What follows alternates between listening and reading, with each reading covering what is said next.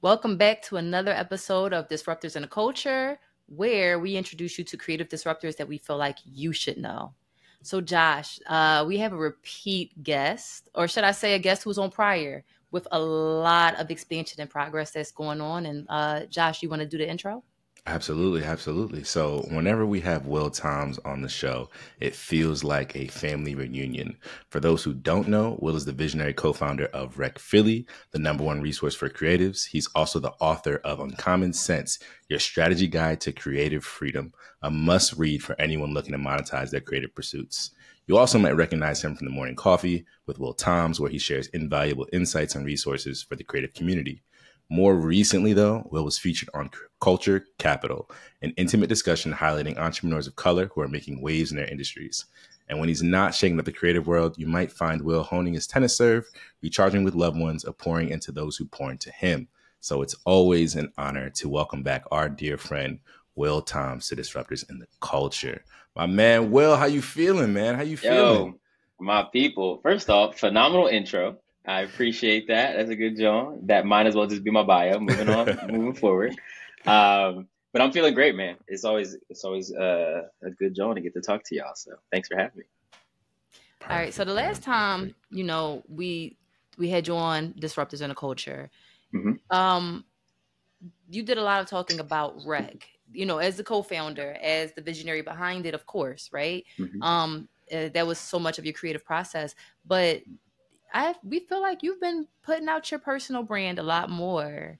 So, your growth into Will TOMS and becoming a thought leader, or how can I say, like, I've known you for some years, so you were always a thought leader, but coming out from behind the company and really, sharing a lot of your personal mantras and ethos with everybody. So how, what was, I guess, kind of like, what was the catalyst, or was it just like a hmm natural thing? Like, was that intentional for you to like kind of step out in front more?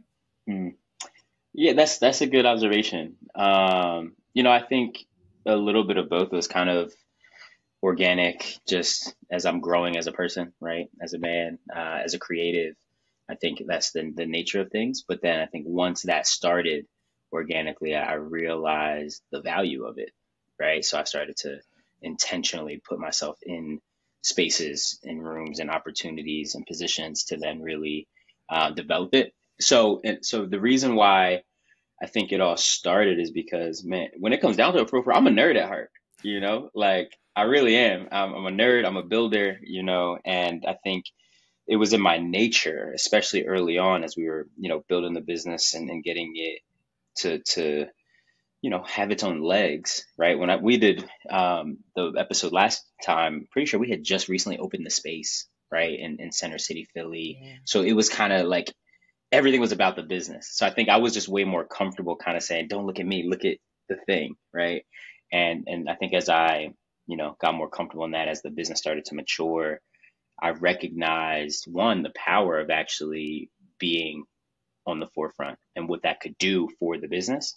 But also, I'm a creator, right? So I think Rec is my main creation, but also there's been other things that I've wanted to create, other ideas I've wanted to share, which no longer felt appropriate to keep limited to just the container of Rec.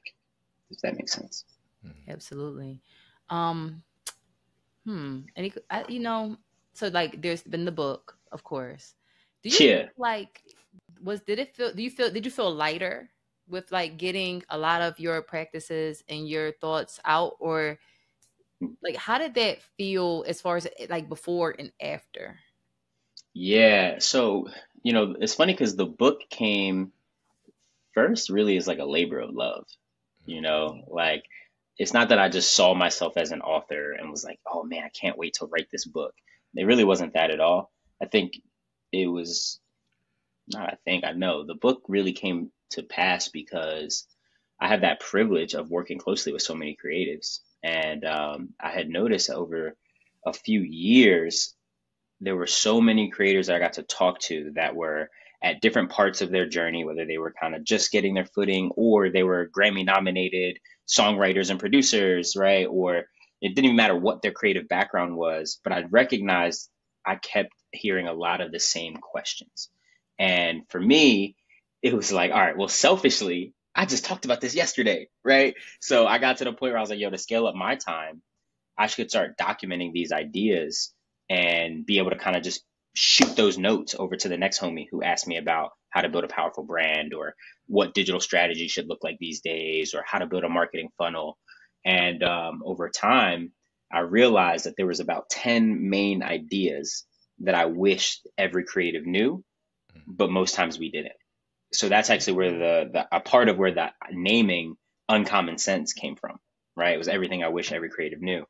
So, I started to ask the homies as we would have conversations, yo, I'm down to rap, you pick my brain, but is it okay if I document this convo, right? And that's how the book came together. It was a series of conversations first that then I transcribed, and then kind of completed some thoughts and polished it up, added some diagrams, some charts, some examples, and now it's 10 chapters, again, of those 10 ideas that I think are important. 8 of the chapters written by myself, and then the other 2 that kind of start talking about legal, how to protect your intellectual property and all that, from my homie who's a lawyer, Esquire Carl Folks. Shout out my man Carl. He wrote the other 2 chapters about law. And that's how it came, and I'm really grateful that it exists now, because I did feel lighter on the other side, because now I got an opportunity to kind of scale the impact up, where it's like, yo, if you're a creative, you're turning this passion you have into a profitable business, or that's your intention, I can literally just be like, here, start with this, and it's literally a strategy guide and a blueprint for what that can look like. That's really interesting too. Like you even saying that, where it's starting from conversations. So this was something that organically came out. So how did you even take those conversations and start putting, I guess, like paper to pen or fingers to keyboard, to really kind of start constructing the book? Yeah. So the process more tangibly was, I would literally just record voice memos of the conversations, and then I would have someone help me. This is before AI, where AI is now. Yeah. I was like, yo, I had a homie, who was like really interested in these conversations. He was like, yo, I'm willing to transcribe these for you.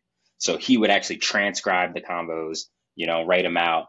And then I would go back in and be like, all right, I actually meant to add this. I actually meant to add that. So I started to type it out and just give it some structure, right? Give it a more thorough outline. And I believe when I had maybe about 5 or 6 chapters, then I saw where the gaps were. I was like, wait, it's missing this part, right? We can't really talk about scaling up before we really talk about like finding product market fit, right? So let me add a bunch about that, and let me talk about what early adopters are, right? And how to get them excited.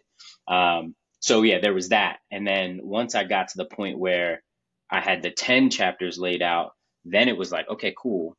Let's actually find an editor, someone outside of myself who can come in objectively and be like, okay, is this coherent? Does it all flow in the way you think it does, Will? And that was really cool. So there was a bit of a collaboration there, brought Carl in to do his chapters. He knocked them out of the park with the quickness. And yeah, and then it was time to go to publish, so we self-published the book, which I also thought just made a lot of sense, right? The whole thing is about, the independent grind and how to do it. So it felt appropriate to be able to just self-publish. And for anyone who ever is aspiring to write a book, I really actually encourage people to self-publish the first one. And the main reason is, if you do the publishing through someone else, or even if you just do Amazon KDP type vibe, you lose out because they don't share the data with you. You actually have no idea who's actually buying your book. So the reality is, because we self-published, I have an opportunity to go and, thousands of people have now purchased the book, and I have almost every single person's email and most of their phone numbers. So as I'm developing more things, I can just shoot them an email and say, oh, volume 2 just dropped, or, hey, I have this event coming up, or, hey, I'm actually opening up a coaching slot for next month. And there's a lot of power in just knowing who's buying your stuff and why. So yeah, so really excited that the process went the way it did. Wow. That's really, wow. That reminded me of years ago, years ago, when you guys had the first, I think, Rec Creative Summit, and Ryan Leslie is a keynote speaker. Yeah. He was talking about album sales, and then you say, well, how do I tell the people that my next album's out? And it's like, y'all don't have the emails. Yeah. So it's kind of crazy, because I feel like, I have so many questions off of that. My first question was like, oh, you found an editor. Like, did you use the Rec network to find an editor? Or Yeah. Yo, I did, yo. So really? the cool thing is, when you know so many talented creatives, like the resources are there, right? So I actually found an editor. There was someone in the rec community who had already published a book. So I went right to him. I got Alex, and I said, "Yo, I don't know what to do. This is my first time. Point me in the right direction."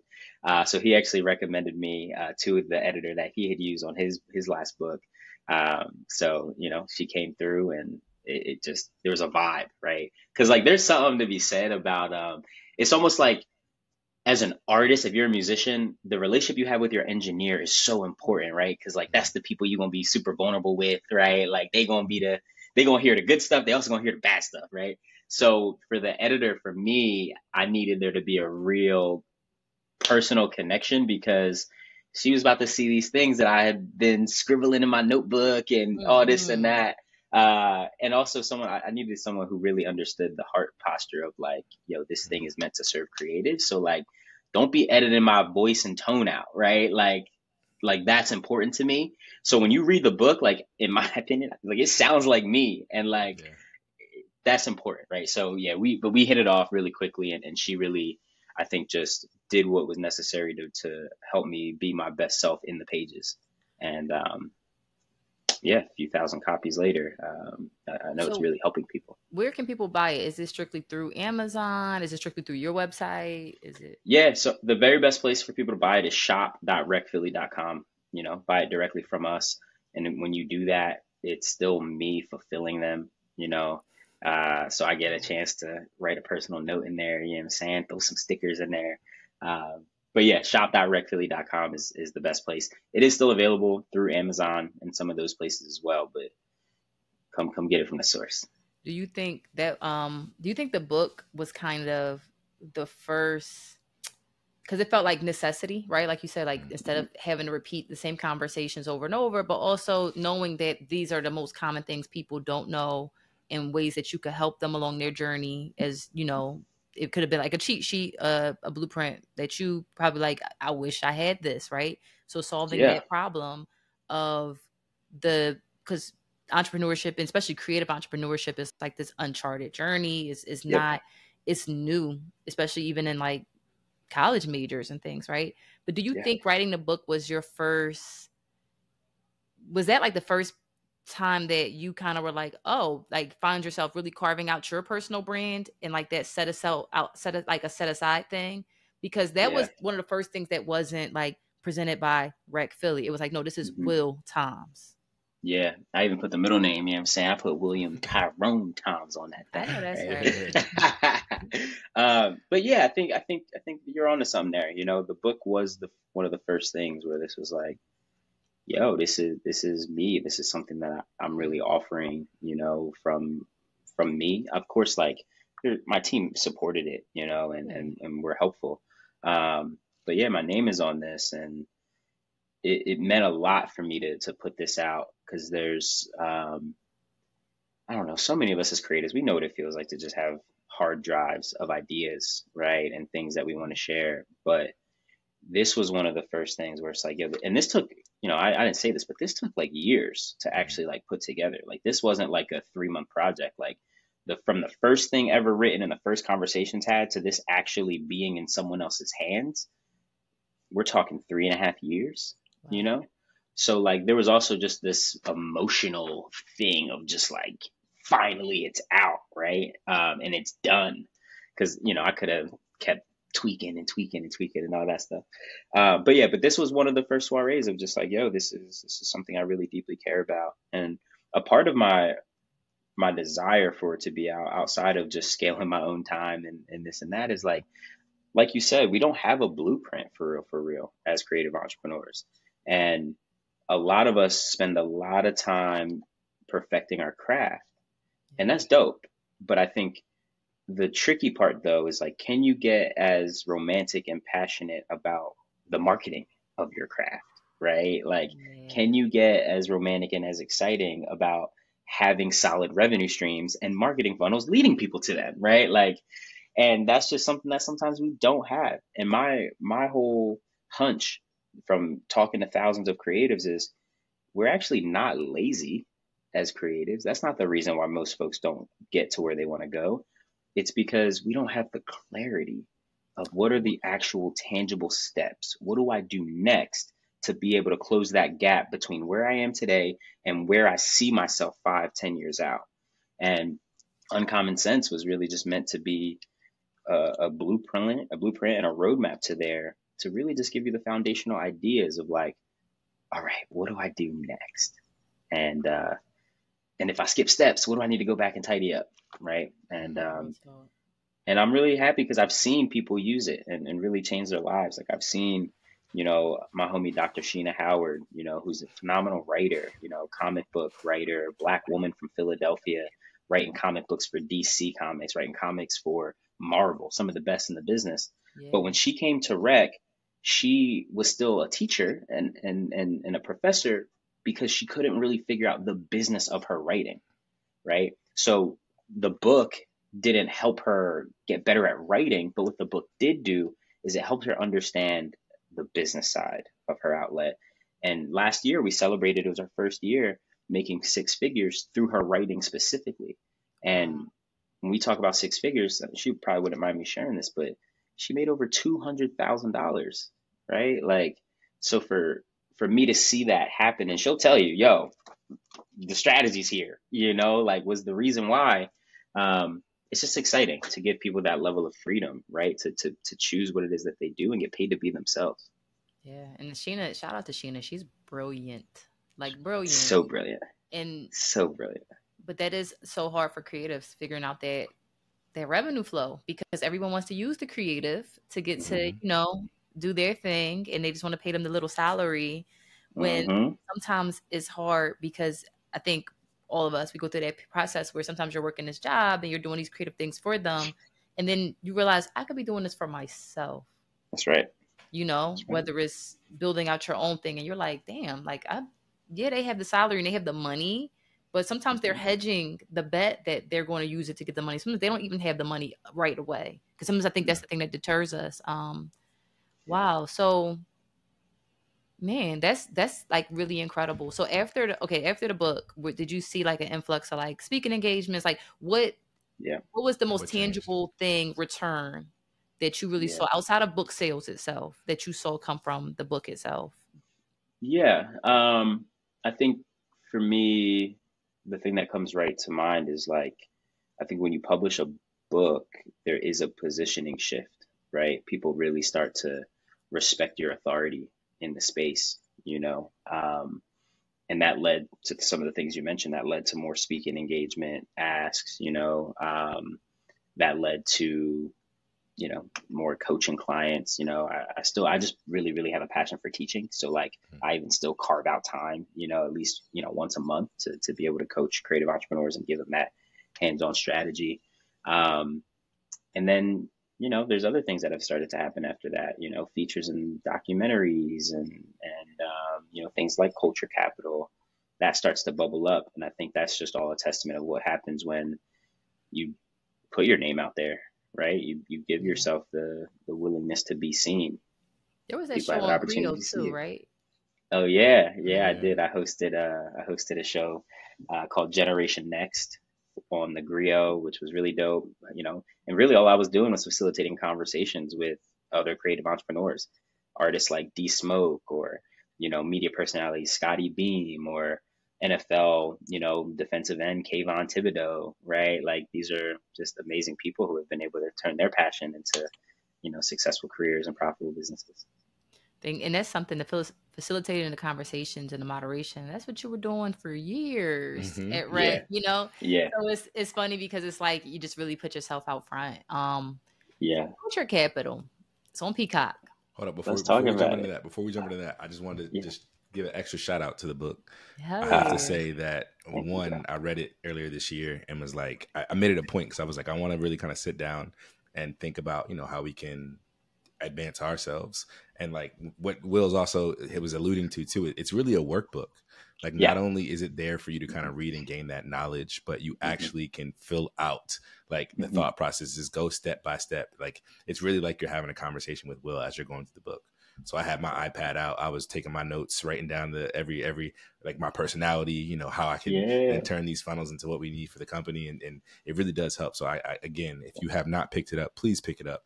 It's a great tool for creatives. It's an amazing tool for Thank you. creatives. But Thank you, brother. again, sorry, Amir. Go ahead. Nah, so culture creators, Culture capital. culture capital, my bad. Yep. I was Yep. like bringing my notes back up. All good. Um, on Peacock right now, it's 3 Yep. episodes, right? Mm-hmm. Yeah, really, I really like the way it's structured. I watched the first 2, and Okay. how did that opportunity, or like how did it come about? Like, was there like an ask? Did they headhunt for people? How Yeah. did they like? How were you selected to be on the show? Yeah. I think that was a real headhunting situation. From my understanding, they scoured entrepreneurs nationally, right, for this opportunity, ultimately to choose 9, entrepreneurs of color to tell the stories of. But I'm pretty sure there's hundreds, if not thousands, of people screened for that. And again, we talk about that idea of the accountability of putting your name out there and really like standing on that. You start to be someone who's top of mind, right? When opportunities like that come up. I always tell people like there's a such thing as creating your own luck, when you can really um, work on something for a long time to the point where people know you for a thing, right? So I would like to believe that when people start thinking about creative entrepreneurship, they think about who's at the intersection of culture and economics, right? Like I think people think of me, which is a blessing. So fortunately, I guess I was on the brain of the folks over at Comcast and Lyft Labs when they were putting this together. And when I got to meet Sonia, the director of Culture Capital, we had a really meaningful conversation. Definitely ran over the time that we were allotted for that Zoom call. And yeah, there was just a real connection, right? Just like with the story and she saw the vision. And yeah, it was just a vibe from there. So I'm sure it was a long process on the back end for them, but once I got to talk to their team, it all just kind of clicked and made sense. And some months later, we're shooting and we got done shooting in back in the fall, and now it's just rolling out in the spring. So like they took their time, and really did it right. Seemed like they spared no expense, when you see just like the visuals, storytelling, right, of the pieces, they snapped. Each story was told very beautifully. Like they really did a good job of Hmm. like kind of laying it out and then breaking down the segments. You know, believe it Hmm. starts with like innovation and how Yeah. each of the entrepreneurs kind of innovated their specific fields and kind of went into those topics. And then Hmm. I know I was telling Amir, you get around to episode 2 and we see a familiar face pop up talking about being hyper focused in the community and really solving Yeah. issues within your community and the Yeah. birth of Rec, which is really cool. And then I Yeah. think like it's like you've been talking about getting a chance for your brand to kind of shine there as well and talking Yeah. about your work within the community. What was that? Hmm. Well, one, what was that experience like kind of telling it in that avenue and that medium that may Yeah. be a little bit different than how you normally go about business? Yeah, it was interesting. So the theme of the first episode was innovation. The theme of the second episode, where we were spotlighted, was brand, Mhm. right? So very connected to this whole conversation that we're having. So it was cool to really highlight how who I am, right? And what I care about plays into what we built at Rec, and how leveraging and understanding who you are and the power of brand can help things scale. Um, you know, it's so funny because like again, I'm a nerd, so I like to keep my head down and just like build and do the things. So it's always cool when like people care enough to want to come and tell the story from the outside looking in. But I'll say this, like my whole idea was like, let me just show up and be me, and let them do what they do as far as telling the story. Um, so I'll say this, like I thoroughly enjoyed the roundtable segments. Like, there's like all the profiles, but then there's like the round table. All 9 of us just got to really just talk about our journeys and all that. And what you may not notice is like that was like hours of conversation Mm. that they then were able to distill right into these like 30-minute episodes or whatever the runtime is. Um, but it was cool. There was just a real pure energy there. And I think one of the highlights of the whole process for me was the team, the crew that they selected.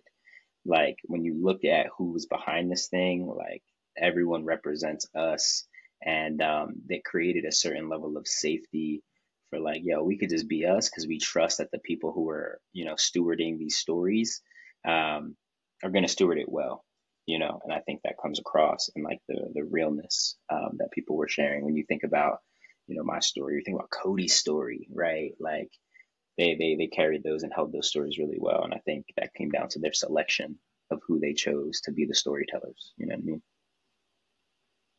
Absolutely. I think, can you give us a little insight on some of those conversations? I guess I can only imagine the conversations between a bunch of entrepreneurs in a room talking about growth and your abilities and the things you were going through during that time. Do you have any favorite moments or like favorite gems that you've taken away from the show? That's good. That's a good question. So again, 9 entrepreneurs of color who are, at the top of their industries in certain regards, but then also the host, who is Felicia Hatcher, right? Who, is the CEO of Black Ambition Fund. That's Pharrell's, investment fund, doing amazing work. She's also the founder of Black Tech Week, right? And then sold it, her and her husband, to another Black couple who have been stewarding it since then. Like, so everybody at the table is hitters. And it's cool because like there's such a nuanced experience that we have as entrepreneurs of color. That's almost like a if you know, you know. And we got to just have conversations in that pocket, So just some of the things that we got to jam on, it was just like, it felt like therapy a little bit. You know what I mean? Like hearing people's stories about, how they had to just finesse certain things because people on the other side of decision making tables didn't quite understand, so like we had to put it in language that they could understand, or we had to, just do the things that we do to get through. So that was cool, but also just recognizing all of our superpowers, and how different all of our industries were to a certain extent, but how similar these experiences were. Like, that kind of just blew my mind, and but yeah, it was dope. I don't have a specific one, but like just know. All right. So for me watching it, I mean, there was like some really good standouts. Like even though they didn't get granular into everyone's story, like the origin story, like Cody's beginning was like really strong as far as when he was talking about like how he was born. But you said one that I was like, yep, that's Will, because everybody at the table was like, ooh. Like, I think it was episode 1. And I know what you're talking about. You're talking about you can't solve a problem with the same, mindset, or even being the same identity or same tactics that it took to create it. So that's why like founders of color are uniquely positioned to solve a lot of problems, especially for things that don't serve everyone, That's right. And we know it. Like a lot of times white people will say, well, I don't understand why this works. And then there's millions of people saying it does not work for us though, That's right. So I think that was a real strong one that I think everybody was like, yes, that's really good. Yeah, that's real. Because I was coming off of, one of the founders was talking about how she had been counted out so much, right? And she's a woman, she's a scientist, right? Like she's out here creating chemical compounds in her garage to solve a problem that she cared about. But then she'd get on the line with like manufacturers and like they'd hear her voice and be like, yo, let me talk to your boss. Like, because as if like there was some man who was validating, the things that she was saying. And I just, it resonated so much with me because I'm like, yo, like there's all these people who in a way are a part of the problem, right? Because they're the reason why these ideas that we have that are so innovative need to exist. And in the quote that I had shared was something to the effect of like, it's funny that all these reasons why they want to try to exclude us or invalidate us are the reasons why we actually are so well positioned to solve the problems at hand, because it's almost impossible to solve a problem with the same exact consciousness that created it. Like it requires a different thought pattern or a different heart posture in order to do the work. So that was one of them moments. And in one way or another, every entrepreneur around that table had brought a different perspective or consciousness to an old problem. Like baby's been dying from not being warm enough after birth for ages, but she brought a different heart posture to it. Like my homie who started the hip hop winery people have been drinking wine forever, but like no one was thinking about the intersection of hip hop culture and wine, right? Boom, successful business. Or even just like, yo, the woman who built a company specifically to take care of our elderly and help them navigate the things that they need around the house, because she know that her mama needed that stuff, right? And ain't nobody else gonna take care of our elders, right? So it's just, yo, when we have such a connection to a problem, it's inevitable that we'll come up with the solution. And I think we're the ones who just are wild enough to believe that we can create it.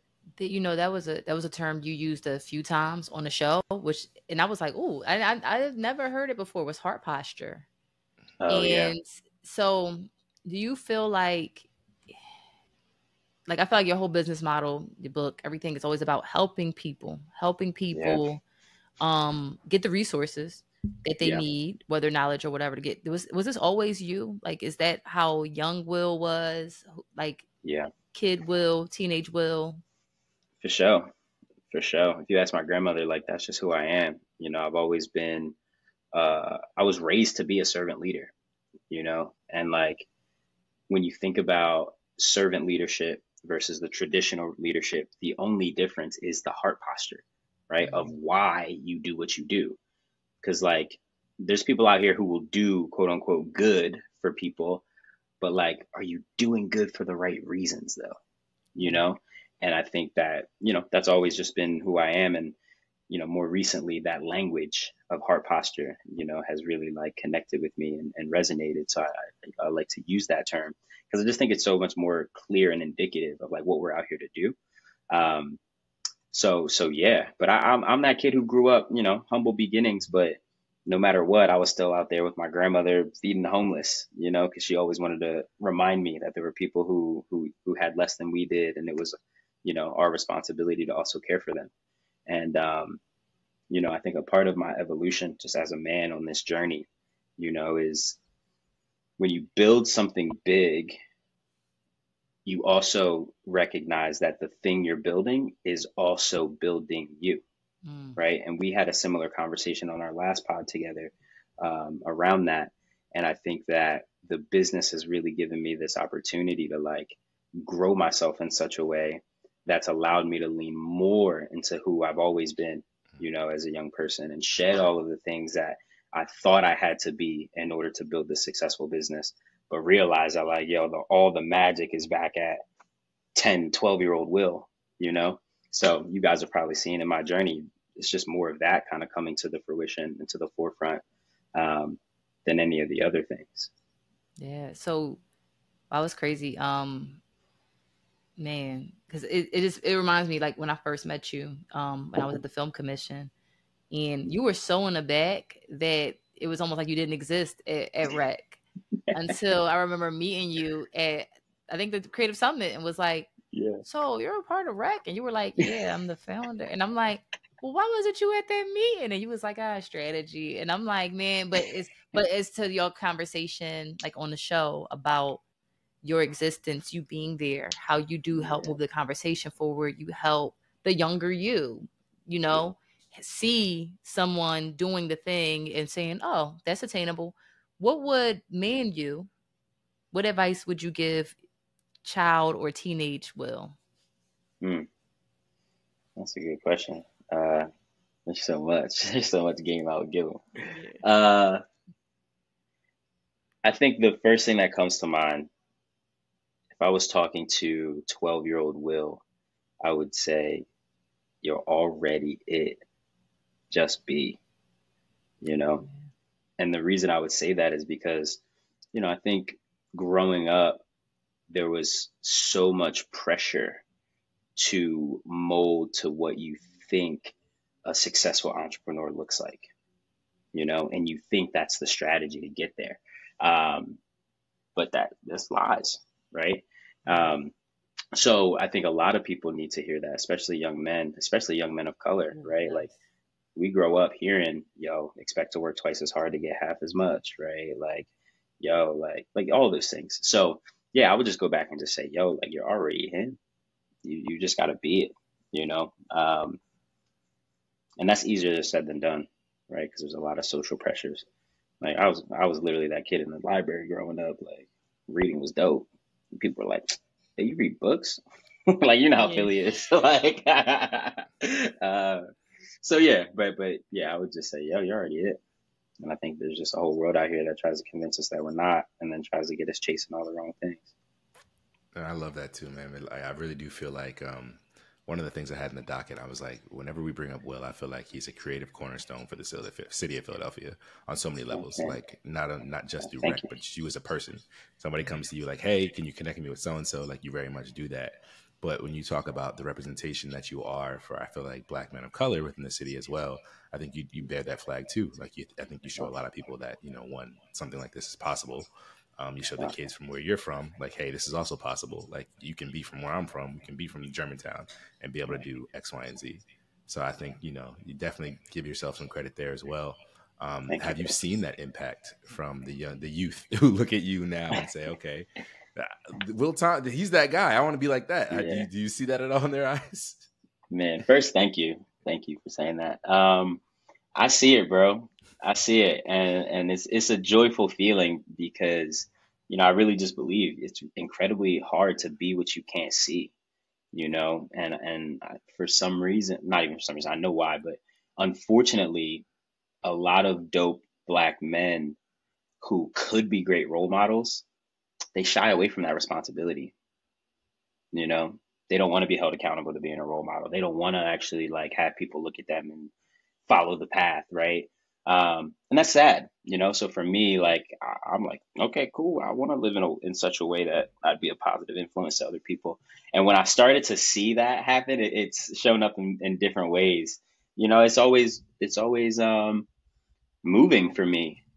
Because I'm like, I had this conversation with my man Leonzo, and he and we go way back to high school. But we had this conversation just a couple of years ago where we were like, yo, like, how crazy is it that we both got to be like men that we needed when we were younger, right? Like we actually became the people that we needed when we were younger and did not have. Because like, I didn't have anyone in my family that was doing cool stuff and heart of service, building $1 million businesses. So the fact that like our role models were on TV, but somehow we were able to pull that into reality is super cool, because now there's young people around us who actually get to talk to us and be around and can ask questions. So I just get excited for like the greatness that they'll be able to take the baton and run towards, but yeah, I'm really grateful for that. I will say this though, Josh, I think the role model stuff so far is only the tip of the iceberg, because I believe that this next chapter that God is calling me to is like really where the impact is going to come from, just as far as just the things that I feel called to share. Because like, yeah, I'm going to share the Forbes 30 under 30 and I'm going to share this business accomplishment and stuff. But like, I'm really happy that I got a chance to share my baptism. You know what I'm saying? And normalize that, make that fly. Like, I just got engaged. I'm happy to be going to this next season of my life and being a proud family man, right? Like, and I think that's just as important. Like, I recognize that, like, when I was coming up, man, what was most important to me and what my chief aim was like, I'm breaking this generational pattern of poverty in my family. But like, it took me even longer to recognize that that's dope and important. But before that, you should break the generational pattern of not being married and in a healthy relationship, Yeah. And if you get that right, it's probably going to set you up to be able to break the other one of generational wealth. You know what I'm saying? So like, yeah, man, I'm just really excited. And I'm grateful that God's put me in position to be a role model, because we need them out here. We do. For sure. And the transparency and the communication for mental health for everybody. Just very Yes, much for everybody. sir. But we need that transparency, we need that communication. And I can't stress. We were talking about it before we started recording. Like, we need that mail group chat. Like, hey, y'all, this is what life is like. You know what I'm saying? It's needed. It's needed. And I'm so happy that, I think, you're embracing that. I think it's a conversation that women have been talking since women were able to enter the workforce. There's always been a conversation of juggling family and career and how to show up for your family and how to also be a present partner, right?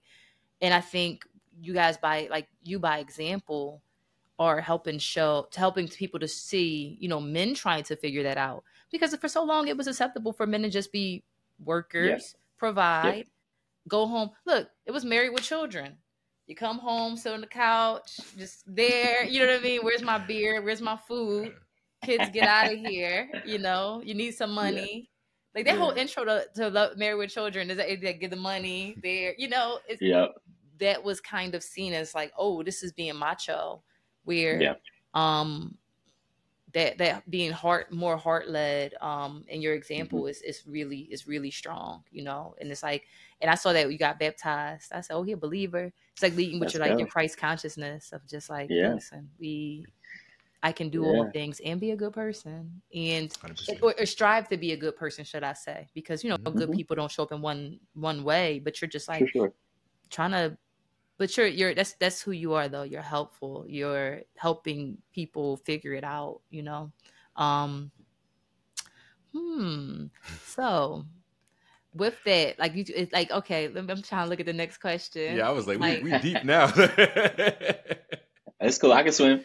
yeah, because it's like okay, and then tennis. Like you've always played tennis though, right? hmm Yeah. Again, yo, all these things. Like, I didn't just now become a believer. I grew up in the church. Yeah. I was just lukewarm.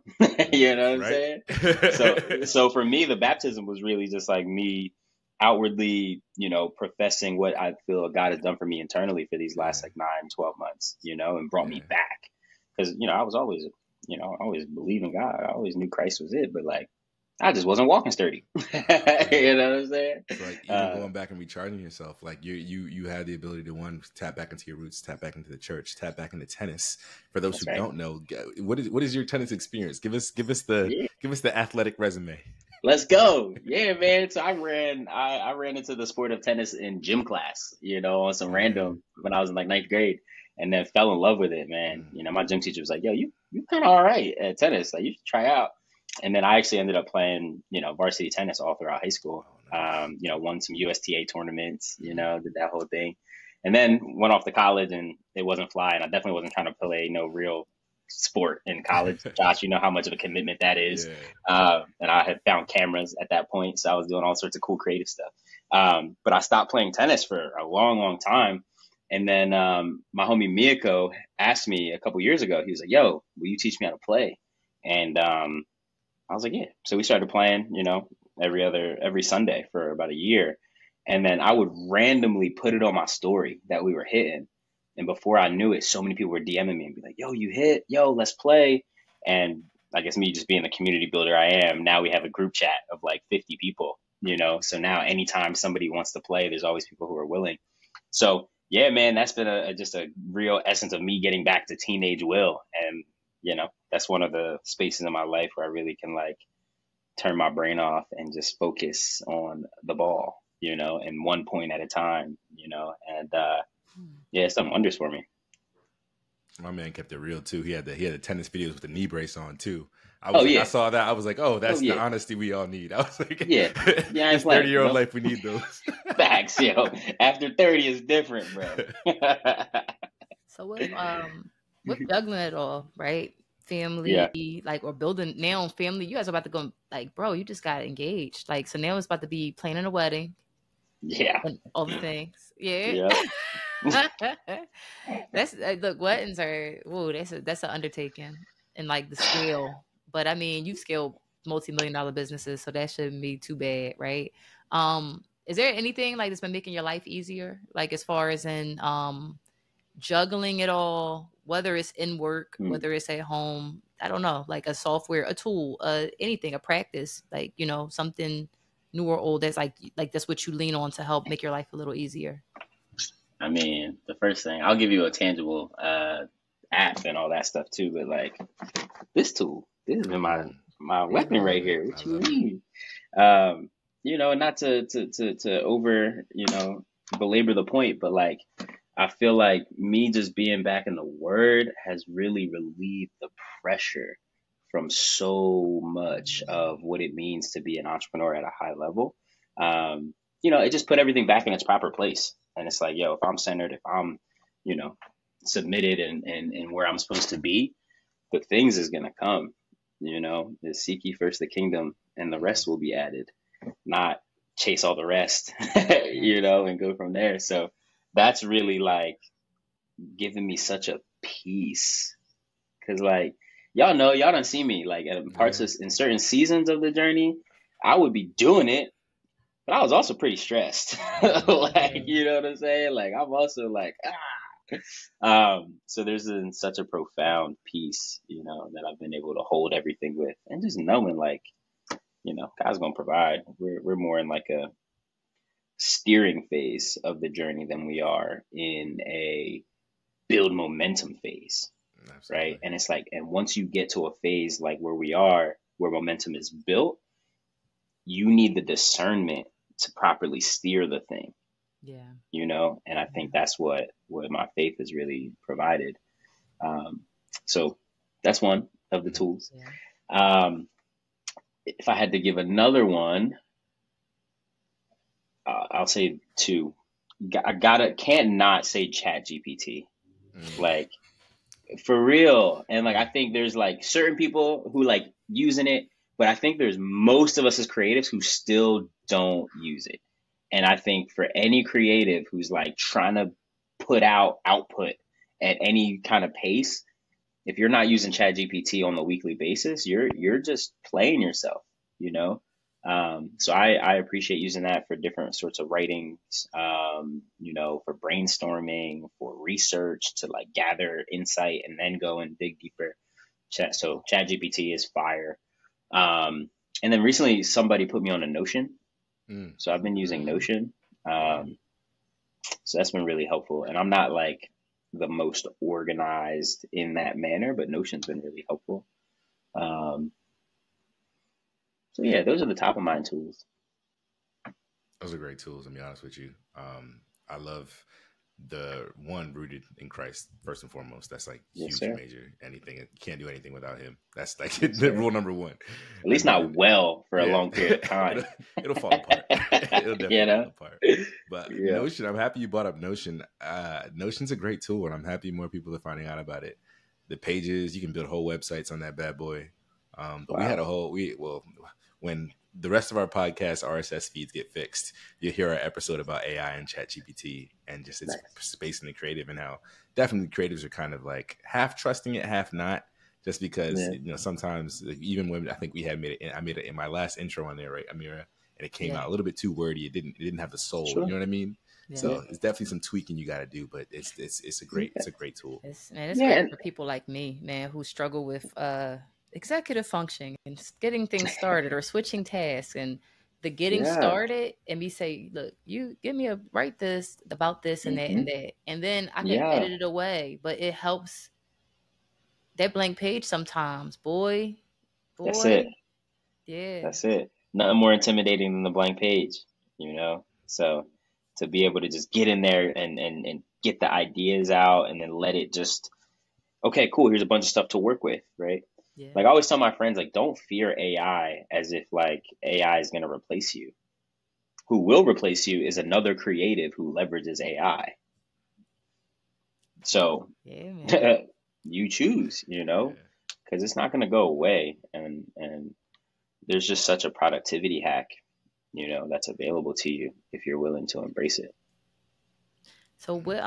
Back to the show. Like, was there anything that you learned from the other entrepreneurs? Because that was that a 1 day Mm. sit down? Because they really did do their thing. Like Yeah. the familiar faces I saw, like when they cut to Rec, and I was Mm. like, oh, they came to Philly, and they did B Ross. Mhm. Said, oh, look Yeah, at them, and look at the team, and look yeah, at the folks. Yeah. Like, yeah, but was yeah. there They like some snap. stuff you really learned from them, like the other Hmm. entrepreneurs in the room? Let me see. I mean, yeah, I learned a ton. I mean, I was really inspired by Cody, Yeah. His you story's know, strong. crazy. Like Cody's story, I hope what I hope people take away is you can start from anywhere, literally. Like Absolutely. we all got stories, but it's like my man was literally born in prison. His mom was chained to a bed. You know what I'm saying? Like, and then he went to what I forget, MIT or Stanford, and then you know is building an AI company and going crazy. Like, so it just shows you like you know the circumstances matter way less than we really you know. Absolutely. Um, that's what I took away from him. Um, what else? I mean, here, let me do this real quick. I would say this. I learned a lot from Grace as well. Grace is the woman who built the biomedical blankets for the babies. And what I learned from Grace goes back to the thing I told you I would tell my younger self. Grace has such a bubbly spirit, like high energy, quirky, weird, and that is her. Like who came across on the camera is like her 24/7. And it just reminds you, yo, that like everyone's superpower is to be unapologetically them. And like anything you let take you away from that is you just giving your power away. And I think she's just a good example of that. So she reminded me of that, just like seeing her navigate that space.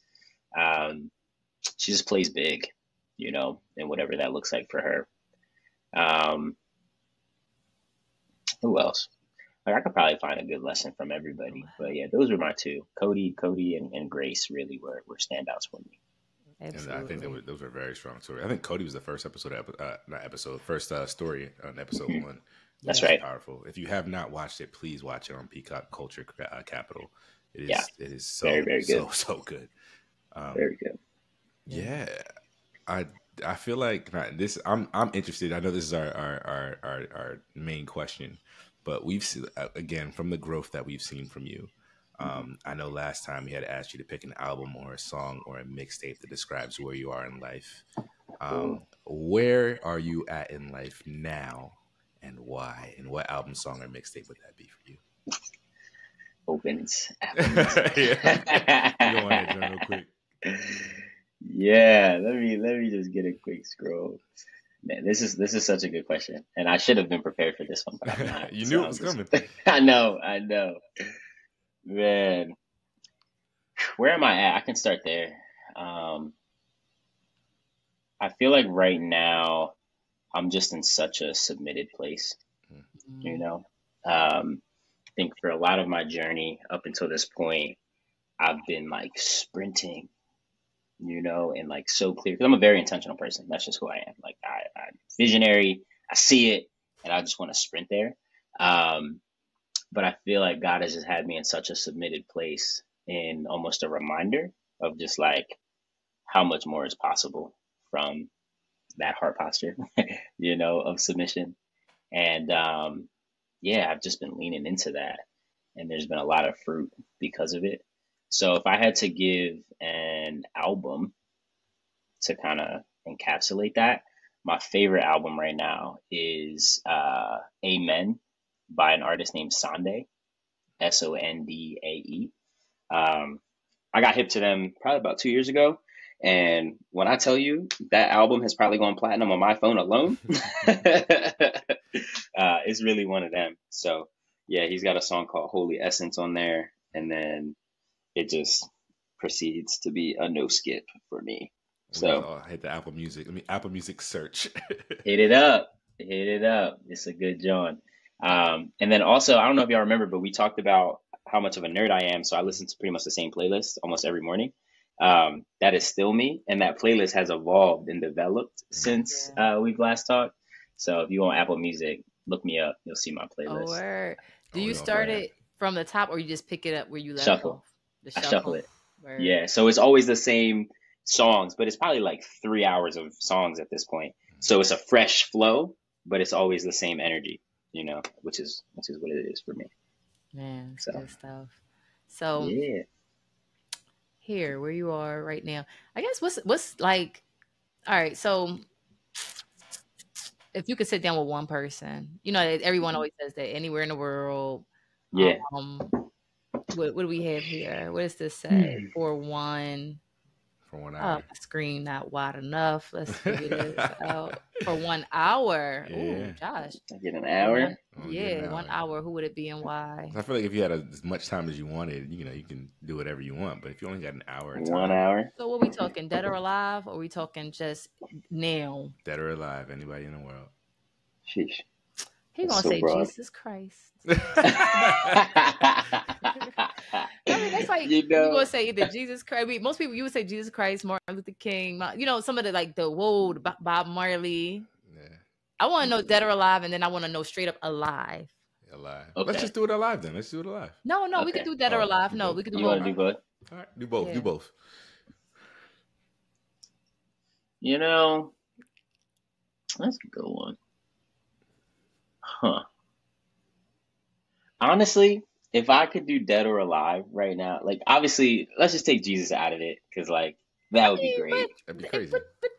That would be great. I feel like, but like, I feel you. I feel you. That would be lit, but I feel like that's like an easy one, right? But honestly, even more exciting than that, I would want to talk to like Matthew or John or one of them bulls and be like, give me your perspective. Let's have a real chat of what it looked like to be a follower then, right? Like I feel like there's so much we can glean from that perspective. Yeah. So I just have a like moment when you saying that, the Book of Clarence, how the apostles were depicted in the Book of Clarence. I thought that was like, I mean, the disciples were depicted was perfect. That was like, because when you read the book and you really kind of like, they all were not great people. None of them were great people, but they were called to follow. And I really feel like in that book, in the movie, they did an amazing job just making them humans who were just following Jesus, who were a bunch of sinners. So it was cool. It was cool. Sorry. Yeah, I mean, I'm heading to watch it because I haven't still. Oh, I know, but yeah. And in the book, Paul, man, like he was a wild boy. You know what I'm saying? And then went on to write like, I don't know, something like 2/3 of the New Testament, right? Like, so it shows that God will use anybody. But I think there's something to be said about the courage that those dudes had, right? To be followers, right? I think we glorify the leaders as we should, but there's also something to be said about the people who are willing to be like, yo, I see the greatness here. And even if persecution is here, I'm still going to tell the truth. You know, I'm really inspired by that. And then I have to just say honorable mention, like, I'm just in such a family mode right now that I am super interested in like what it would look like to sit down with like my great grandfather and just have a real chat about like what his life is like, you know, in his, maybe let's say when he was my age. Because one, I think there's just immense amount of gratitude I'd gain, but then also I'd be really excited to like give him the moment to be able to see like what he's enabled, right? Because I don't know him, I don't know Bull, don't even know his name, and that's a shame. But I would really be interested because I'm at a part of my journey where like legacy is really top of mind for me, and like I get excited by stuff like I can't wait to build a house and plant a tree that I know that I'm never going to see it actually get to like full fruition of, but I know my great grandkids is going to be able to look and see a fly video of their great grandfather and be like, he planted this tree, you know? So I think it would be fly to have that conversation with that bull that I do not know. Yeah. So I'd say that's who dead. Alive, man, who do I want to talk to alive?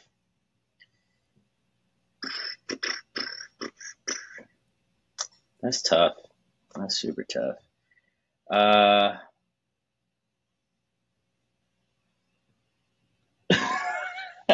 Oh man, I had a crazy one. Oh man, somebody might try to kill me for this. I really want to have a conversation with Thomas Sowell. You guys know who Thomas Sowell is? No. No? All right. Just after this, go do your Googles. Thomas Sowell, Sowell. He's a economist, philosopher, thinker. He has some really interesting ideas just around economics, Black people policies. Him and Claude Anderson typically come up in conversations together. But yeah, I would like to have a conversation with him because he's a wild boy and a really smart guy, and I want to learn from him. Okay. I'm gonna do my. Oh, here, brother. Oh yeah, for sure. Black, okay. For sure. Basic. Y'all gotta circle back after y'all like watch a video or something. You gotta circle back and text me and be like, "You about to get a text like, okay." Listen, he's written a lot of books. Yeah. He has. Book on that. Yeah. I'm in 94. Yeah. I've seen a lot of things too. The fact that he's still here. Yeah. 94 came up in Harlem. Wow. Oh yeah. Yeah. There's something special about Harlem. Mm-hmm. I used to live there, and it's just like it's the thought of like, yeah, Harlem's a neighborhood, but they try to treat it as a borough because it's been so historically black. Hmm. But Wow. I live in Manhattan. You know what I mean? And they're like, well, where do you Yeah. live? I'm in Manhattan. And they're like, where? And they're like, Harlem. Like, well, that's not Manhattan. Yes, it is. You know what I Oh, mean? And interesting. I see. and so it's like, you're like a short train ride to everywhere in Manhattan for the most part, Hmm. but also just it's just like you're right there. You know what I Yeah. mean? That I was living there 2010 to 2012, so you're talking gentrified almost, Yeah. not like it is today, Yeah. but pretty gentrified and stuff. But I just feel like, man, Harlem people from Harlem, they be on top of game. I It's believe it. I yeah, mean, it's ev- just everyone I know that's like from Harlem in my mind, it just has such a big energy to them, yes, whether it's Dapper Dan or Dame Dash, right? Like yep. it seems like the Harlem energy is such a bold or die kind of It energy. it Yeah. is. It's bold. It's yeah. Yeah. Except Rocky, the whole crew. Like it's Mm-hmm. just yeah. And I wonder if it might be an excess thing because you right there. Like my friends would come to town. I'd be like, all right, let's go hang out. Let's go have lunch. And we going to Soho. We going like it Mm-hmm. didn't feel so. We felt like that's our backyard in a sense. Yeah. Like And also the history, right? Like the Harlem Renaissance, like, I hmm think standing on the shoulders of those dudes, that flavor, like those are the great grandparents of some of those people I just mentioned, right? So like yeah. I think they normalize a lot of that trendsetter energy, that Yes. unapologetic expression, Harlem people definitely had fly. access. Even Khalees, she from Facts. Harlem. Mm. You know what Word. I mean? Word. So we got Winter. Yeah, they got it first. Somebody gifted it to her. It's like the African American ABCs, where it goes through the Mm, alphabet, but goes through it from like D is for diaspora, A is that's for fire. anthem, a banner of song. So That's I've read fire. it 50 times, so I think I know a lot of it. But there's a I think H is for Harlem, and talk about the Harlem Renaissance. It talks Wow. about the impact that it had on the Black community and really kind of the birthplace of all the creativity. So That's yeah, like I was powerful. saying, Harlem is strong. Harlem is very strong.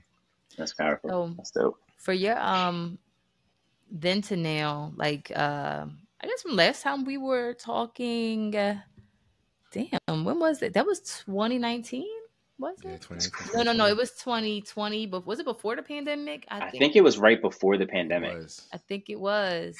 And just like how much has changed. What a But roller overall coaster.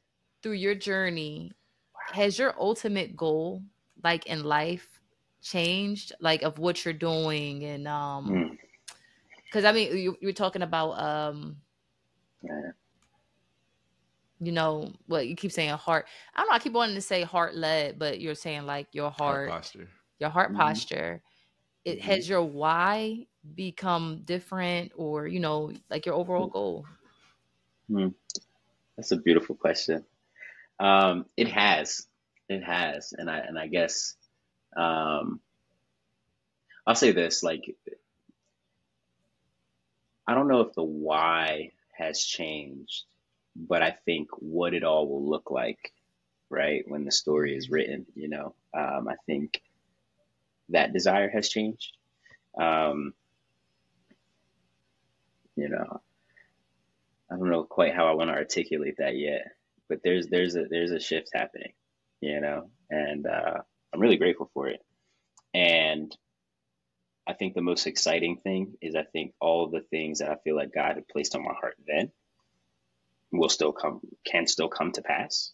But I think like again, just me understanding the importance of just getting back to my essence, seeking the kingdom first, like that is really my desire right now. My desire is just chase the kingdom, and I know in doing that, everything else is on the table to be had, and I think even some of the more difficult parts of my journey and the roller coaster, right, since 2020 till now, which was nuts. Um, Mhm.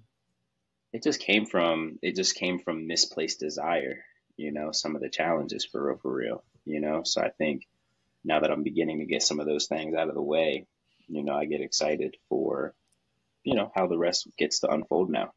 When you So, when you say mhm. misplaced desire, is anything like you could drill down on, like even expressing like what some of those desires maybe were, as far as in yeah. Yeah, yeah, sure. I'm happy to do that. So, one of my favorite thinkers is a guy named Naval. Also, someone you guys should check out if you're not familiar, Naval Ravikant. he has a quote that really punched me in the chest the first time I read it. And the quote says, desire is a contract you make with yourself to be unhappy until you get the thing you want.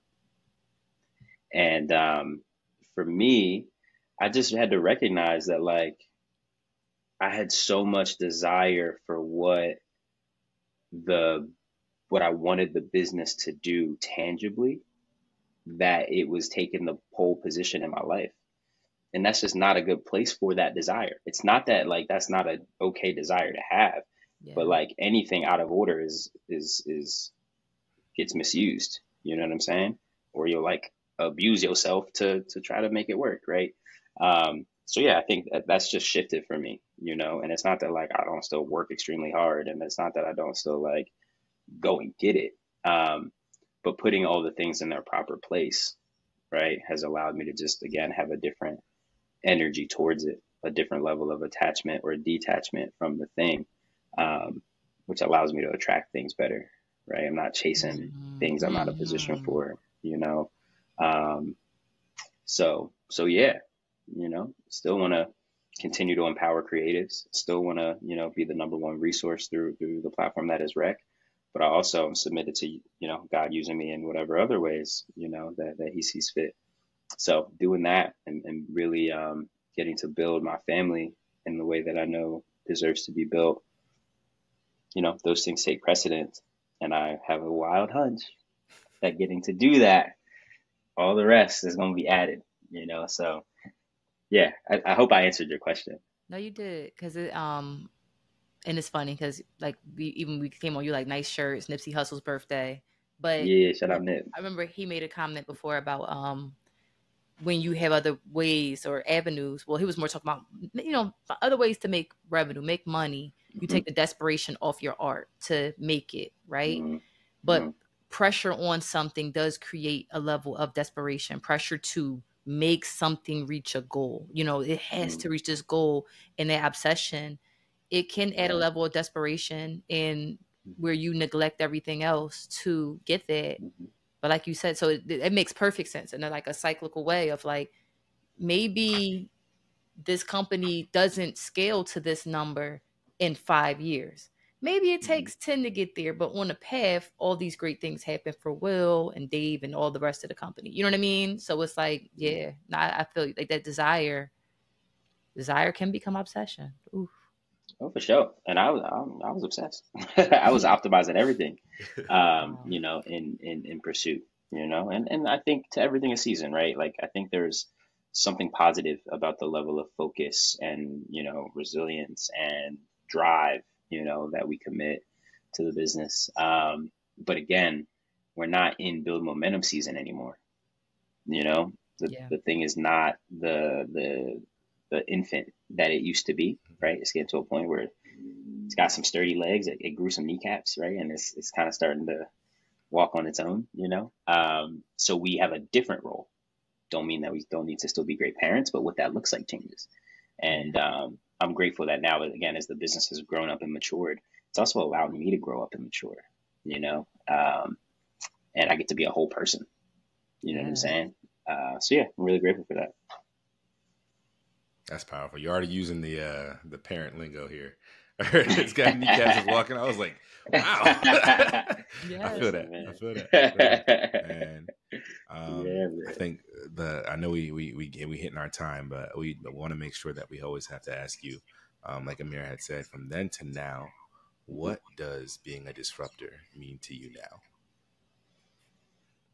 In this season, And Yeah, this, for yeah, give us you. this season for You you. being a yeah, for disruptor. Yeah, me, yeah, Yeah, not wreck. You. of course, of course. Man, what being a disruptor means to me right now, you know, in the spirit of this conversation, you know, being a disruptor means, sheesh. Well, let me sit with that. I love that question. And I have to also go back and watch what I said before. Yeah. Hmm. Yeah, I think for me, specifically with the lens of the culture, right? I think being a disruptor means being whole, you know? Mm. I think if I could give something to the culture, that I think it so desperately needs is a spirit of wholeness, you know?